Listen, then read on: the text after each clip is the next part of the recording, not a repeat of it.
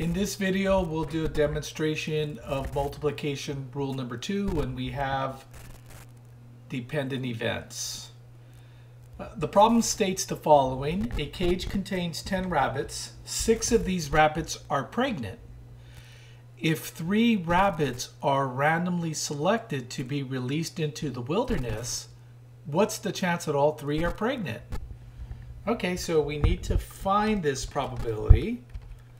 All 3 are pregnant. So we have to select the first rabbit. There's 10 rabbits to choose from. And we want to know what's the chance that the first rabbit we select is pregnant. Well, there's 6 that are pregnant. So the probability that the first rabbit we select is pregnant is 6 out of 10. Now we have to, one of those 6 rabbits is released into the wilderness. So we should only have 9 rabbits in the cage, and 5 of them are pregnant.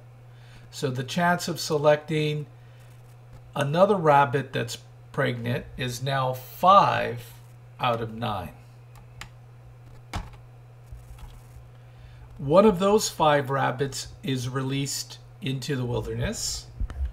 So the cage now only contains 8 rabbits, and 4 of them are pregnant.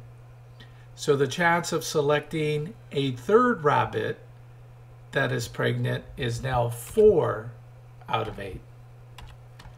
And we can multiply this. Let's use the calculator to perform the computation. So we take 6 out of 10 times 5 out of 9 times 4 out of 8. And we get the answer of 1/6. So it's 1 in 6 chances. Thanks for watching the video.